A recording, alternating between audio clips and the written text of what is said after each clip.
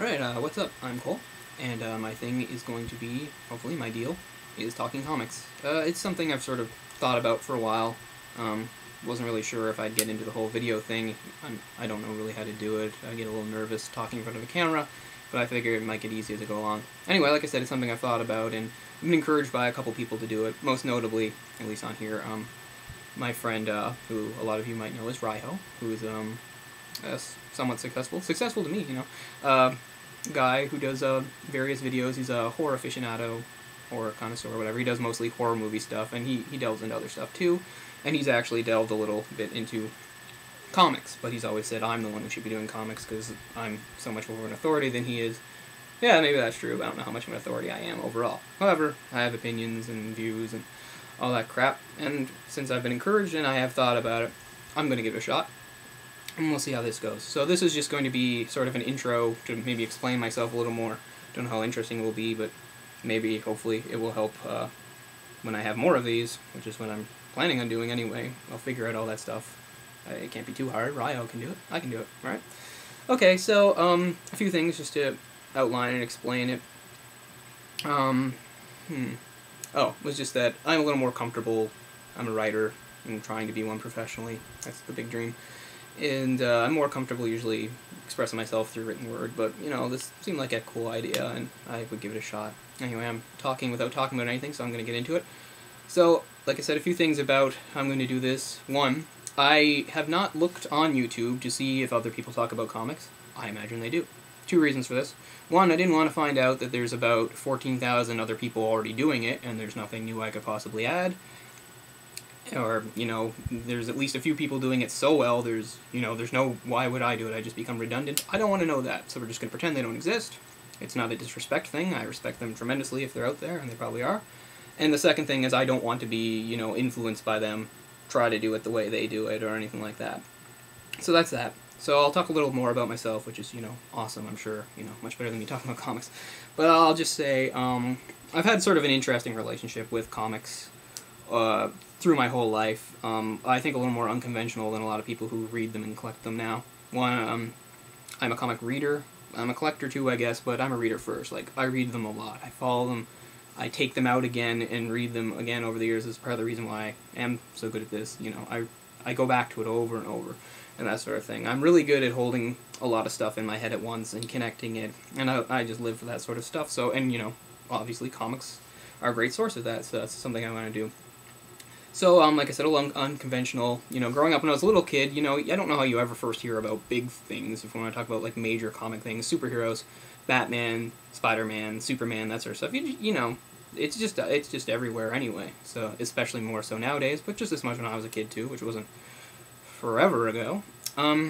So, yeah, I was aware of that stuff, and thought it was cool, but, you know, I was a little kid, wasn't buying comics or anything like that. But a few friends, including Raiho, had inherited some collections. Raiho mostly had a lot of Marvel comics that I think his uncle or somebody had in the 70s and stuff and 80s and given to him. And he had that, and he would read it. He would read them. And this led into him and a few my other friends, but not me for some reason, collecting the Marvel cards that came out in the early 90s. And they collected the heck out of those cards, and I didn't really. I just sort of got their trading cards, you know. I got the ones they already had extras of. I say, okay. But we took those cards really seriously. This is Marvel. And we, like, memorized the stats on them. So we knew a lot, you know. The cards weren't just for characters. Sometimes a card would come out commemorating an event, like a crossover or something. So we were pretty informed on sort of what was going on, too. So we play Marvel heroes, and we'd be like, oh, you can't do that to me. My durability is 5. Your strength is only 3. Like, we took it a little too seriously at some times, you know, on that scale of 1 to 7 they had. So anyway, and then into my earlier teens, it seemed like a good thing to do. I liked superheroes and things like that, and I loved reading, so why not collect comics? This is kind of funny.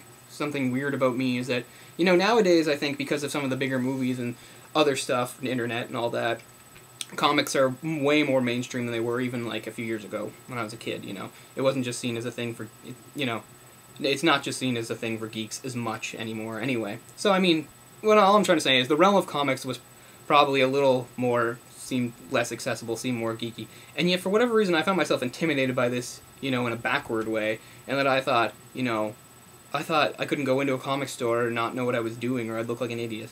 You know, imagine. But that's sort of what I thought. And there wasn't really a consistent comic store around here. You get there were a few that, you know, were here and there and closed and that sort of thing.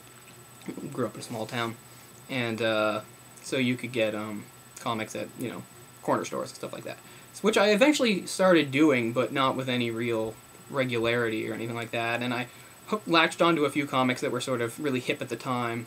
Never Spawn, sorry, but Gen 13, a few other things. Or, you know, when the '90s was trying to make it a little things that's, you know, a little more cool, I guess, and that sort of thing. So superheroes were always my first thing. Okay, wow, how am I doing for time? I talk a lot. Try to, you don't want the first thing you do to be a two-parter, do you? No. So anyway, right, so it wasn't actually until I was almost 19 and living in a different city, going to university, I thought, why the hell don't I just collect comics? Because, you know, I know a lot about them, I love all that stuff. So anyway, I'm primarily, because of stuff like that, because of the history and stuff, I'm primarily into Marvel. I'm Mr. Marvel. I know a ton about Marvel, which you will all find out, but I know stuff about DC and that sort of stuff too. Mostly Batman. I can tell you I can be lost at sea for a lot of things DC, but, you know, I'm a big Batman fan, and have a fair amount of Batman stuff. Again, I'm not like 40 or whatever. I don't have a huge sprawling comics collection, but I have a fairly good one since, you know, I've been collecting for roughly 7 years or whatever. I think it's pretty good, and a lot of good graphic novels and that sort of thing, and that gives me a lot, which I'll eventually be talking about. I don't know if straight up reviews exactly, but talking about that sort of stuff. So, where was I?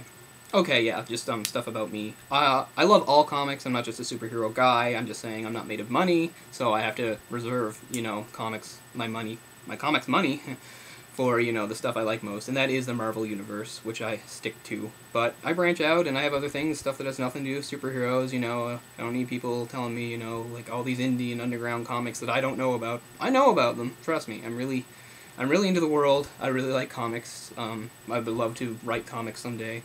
You know, I can't draw to save my life, but that's okay. You don't need to be a writer and drawer. Anyway, so, you know, I'm informed, I think, at least as much as the next person about that sort of thing. So, a lot of my focus is going to be on Marvel stuff, but I promise I'm going to keep it interesting, branch out in other stuff, and like I said, there's be lots of Batman, you know, manga, stuff like that. Some of the stuff like Osamu Tezuka, you know, cool stuff like that, Godfather of manga. You know, I'm all over that kind of stuff, too. So, hopefully, you know, this can be a regular thing that I do, and it will be, you know, halfway interesting, and people will like it. Raiho said if I ever got this off the ground, he would recommend people to him. So if you're one of those people, I'm sort of sorry, you know, because maybe he's a lot better at what he does than I'm going to be. I don't know. We'll find out. I like his stuff, but, you know, it's nice to be encouraged. It's nice to have somebody say they want you to do that sort of thing. So anyway, yeah, so come along with me to the world of comics. You know, I can't show you every angle, obviously, and, you know, I know there's people that know more than I do, but I'm sure you're really interested in my opinion by now. I mean, you stuck with me for the past 8 minutes and some, and I'm sure you're really impressed, you know? So, girls, I'm single. Boys, I am suggestible. Is he serious? I don't know. But I'll tell you one thing. When it comes to talking about comics, at the very least, I never joke around. So, hopefully I'll see you again. Peace. That's it.